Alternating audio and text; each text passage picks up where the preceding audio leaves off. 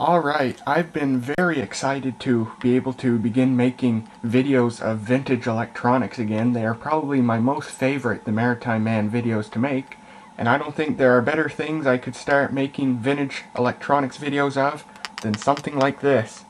This is a Texas Instruments TI-30 scientific calculator.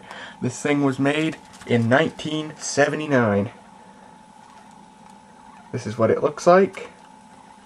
I got this on eBay. I originally paid about $15 for it, I think, but the seller wasn't completely truthful about how well it worked, and he didn't even put a battery in it like he said he would, so we got half our money back for it. But this thing does work almost absolutely perfect. The only problem it has is it suffers from some key bounce, which is pretty much unavoidable with calculators with clicky buttons like these. The buttons are very clicky. It indeed has an LED display, the reason I've wanted a calculator like this. So it's got almost all the functions that you'd find on a modern scientific calculator. I also very often do my math and science homework on this, because it does everything I need and I don't have to get my other calculator out of my book bag. There's the back of it. See if we can get into the light better here. It says Texas Instruments Electronic Calculator. There's the serial number, and it was owned by a guy named Steve Momroni. So if Steve's watching this video, I have your calculator.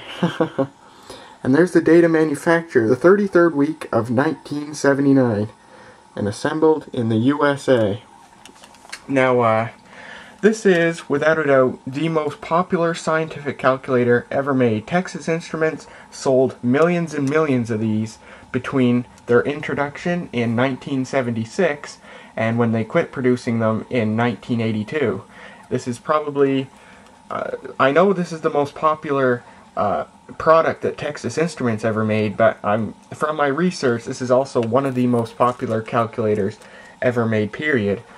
The Texas Instruments TI-30 was the very first affordable scientific calculator. This thing retailed for $25, and it was the first time that a student like you or me could go out and buy a calculator, because the alternatives at the time, like the HP-35 and the scientific calculators from Sharp and Casio, they were $100 or more. The HP calculators, you could pay as much as $200 or $300 for one. And this was just $25. Texas Instruments specifically went out and said, we want to make a cheap scientific calculator that a student could afford to buy and have. Because before things like these came out, people like you or me were using slide rules in school. And for the first time, we didn't have to use slide rules anymore. We could have an electronic calculator right on our desk that was so much faster, easier to use, and such. So, without further ado, we'll turn it on. You can see the LED display there. It looks kind of pinkish on camera, but it's actually a very, very deep crimson red. You can hear the clicky buttons. So there's what it looks like. So, we'll do a more advanced calculation here. This thing is slower than calculators you'd buy now, slower when doing stuff like trigonometry functions and stuff. For example, let's take the sine of 1, so we press 1 sine. And you see, it's kind of interesting, while it's calculating, the rightmost digit goes into a kind of a spaz type thing. I'll show you again. We'll take the cosine of 0, which is 1, and now we'll take the sine of 1.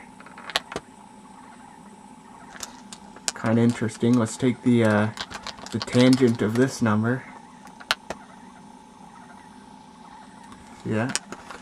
Now if I try and take something and let's say divide it by 0, error comes up on the screen, all spelled out.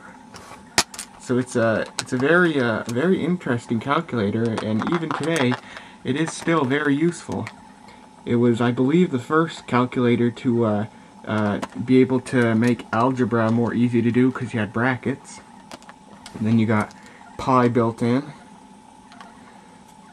inverse functions for your trigonometric functions.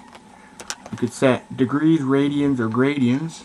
We're in degrees mode, of course, and then that comes up when you're in radians, and that when you're in gradians, and you press it again and you're back in degrees. So, yeah, not much to show. I mean, it is very cool, but it's a calculator. Here's what I think is a very useful feature. You can have, through use of the memory function, you can do what seems like you can have two calculating sessions at the same time. For example, I could do some calculations here, and then if I press this button, EXC, that means exchange, we go back to a 0, and it's like you've cleared it. But if we press EXC again, there's our first session, so to speak. So we press EXC again and go to this blank session, and we can do a bunch of calculations here. And we press EXC, and well, it's in scientific notation now, but there's our first calculating session.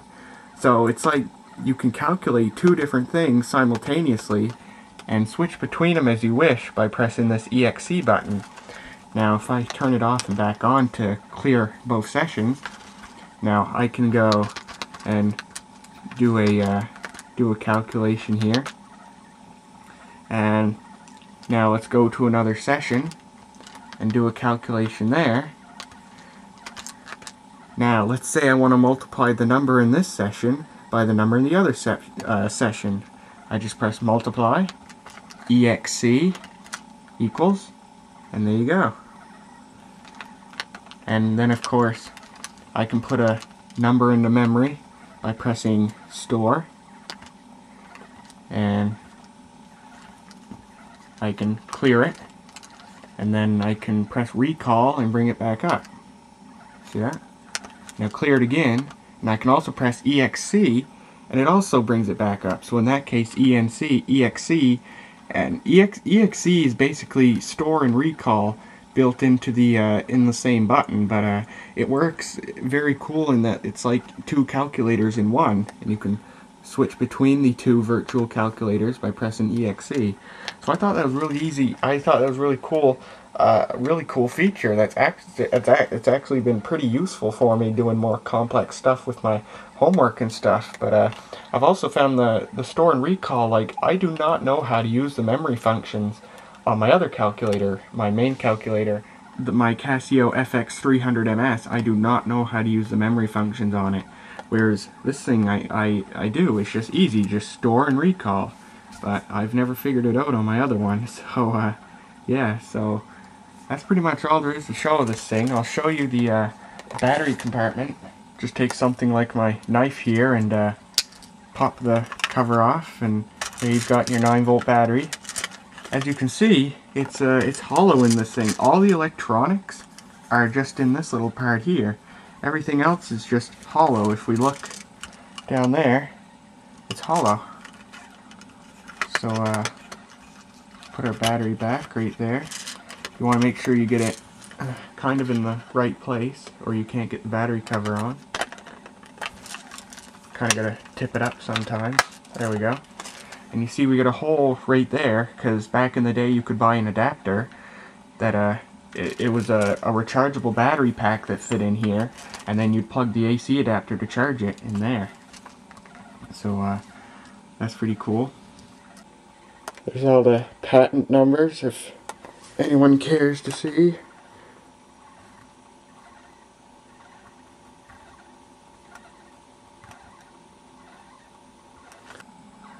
So that's pretty much all there is to show of the Texas Instruments TI-30. These things, eBay is littered with these things. If you want one of these, you can get them, and you can get them cheap. Like I said, I only paid $7 for this, $15 before we got half our money back because the seller wasn't 100% truthful about it. But yeah, like, Texas Instruments made a crap load of these things, and they're really reliable calculators, so most of them that were ever made are still running. So you can find them really cheap and really easily on eBay, and I think they're pretty cool, if anything, just simply for the LED display. And oh, before I close out this video, I want to show one other feature. Just wait.